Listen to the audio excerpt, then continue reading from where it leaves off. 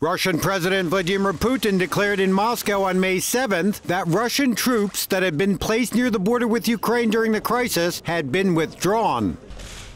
We're always told our forces on the Ukrainian border are a concern. We have withdrawn them. Today, they are not on the Ukrainian border. They're in places where they conduct their regular tasks on training grounds. However, speaking one day later in Warsaw, NATO Secretary General Anders Fogh Rasmussen debunked Putin's claim. He said NATO had seen no concrete signs of Russian troops pulling back from the Ukrainian border.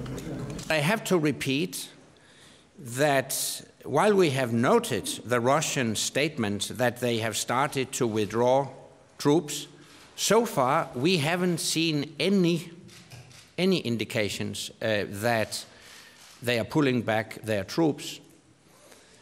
Let me assure you that if we get visible evidence that they are actually pulling back their troops, I would be the very first to welcome it.